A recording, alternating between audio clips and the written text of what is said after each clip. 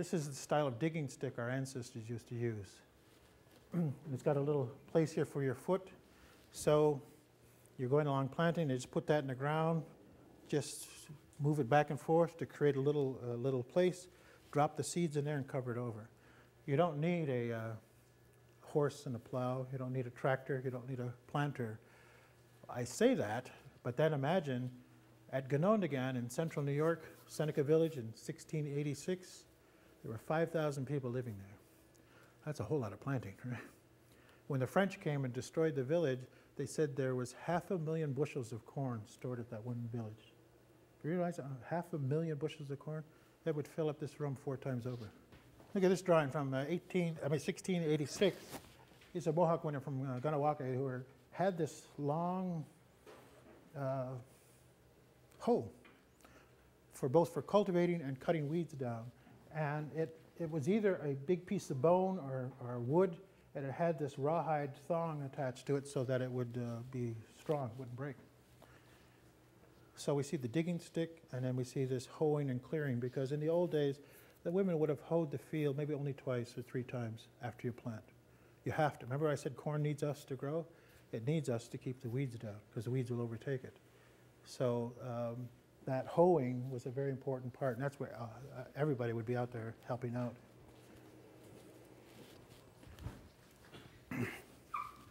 We're famous for having what they call mound agriculture.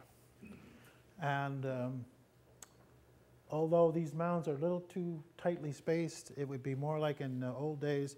This is one mound, a little bit bigger than this table, and maybe there's the other one. You need a lot of space in between because what you plant is going to take over all of that space. But mound agriculture does a couple of things. It creates this safe place for the plants.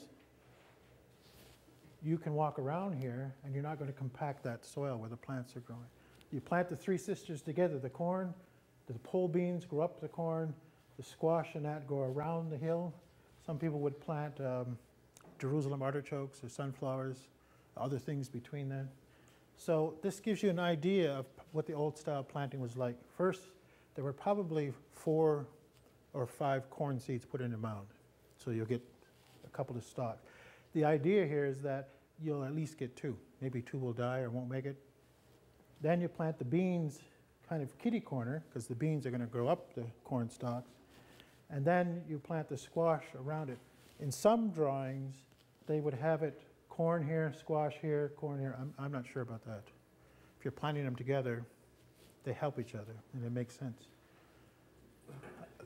Not too many of our people do this anymore. But when you think they used to do this style of farming to feed a village of 5,000 people, it must have worked. Today, when we plant separately, because we've mechanized farming, corn, beans, squash, we're interrupting the relationship that exists between these 3 sisters. And as we'll see, that's a very important relationship, because they help each other. So this is just a rough idea of what that mound garden could look like. 3 sisters working together. You see the corn coming up in the middle of that mound there. And this is probably maybe a little bit more like it. Look how big that is. The corn would be growing, big squash with its big leaves covers that. The mound stays moist, but not overly wet. It's aerated. It's warmer because it's compacted together. So it's like an ideal place to grow. We, as we're cultivating, can walk around the mounds and not impact on that, because even modern farming will tell you that. If you're walking on the soil where you're planting, you're compacting it and you're reducing the ability of the soil to be productive. So you want to have these channels where you walk, but you want to leave this as much undisturbed soil as you can get. There's a story that our ancestors used fish as a fertilizer. And that when they're in these mounds, they would throw these fish in there.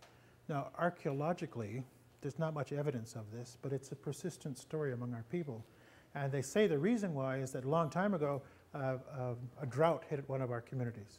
Things weren't growing too well. And the herons, now one of our clan animals, they saw this.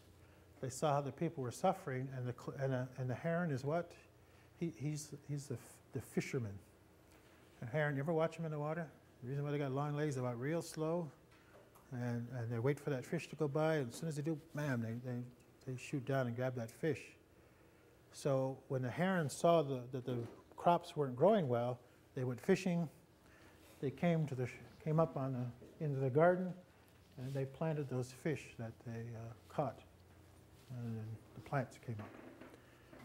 So in this painting here, we see the people out in the field taking the fish, putting them in there, and so that the corn won't grow.